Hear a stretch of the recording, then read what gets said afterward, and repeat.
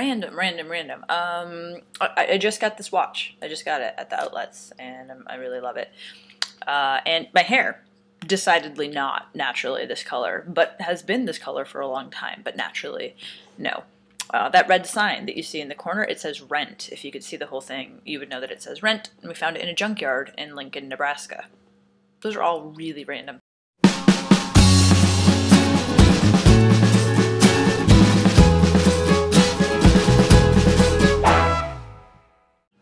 Hi, my name is Emily Danforth, and I'm a proud Apocalypsie, and also the author of the novel, The Miseducation of Cameron Post, which looks like this.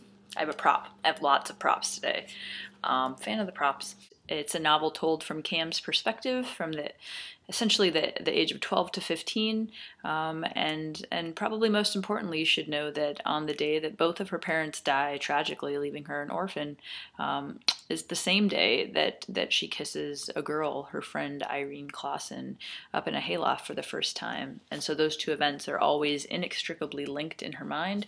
And for the next several years, you follow Cam as she tries to figure things out, things about fate and religion and her place in the world, in a very confusing world. And the other thing you should know is it takes place in the 1990s, which was when my adolescence was, and I would like to believe it was yesterday, but in fact was 20 years ago, 2 decades.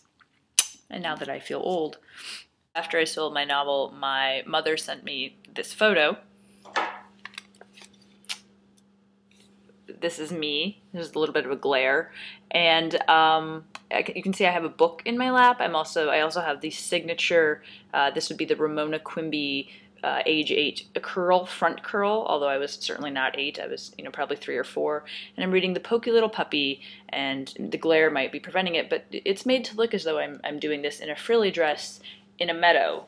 I'm sure most of you like to take books, in your frilliest dresses to the meadow to read them with your single curl. So I'm sharing it with you, a glimpse into my very, very early beginnings as a writer in my frilly dress with my single curl and the Pokey Little Puppy.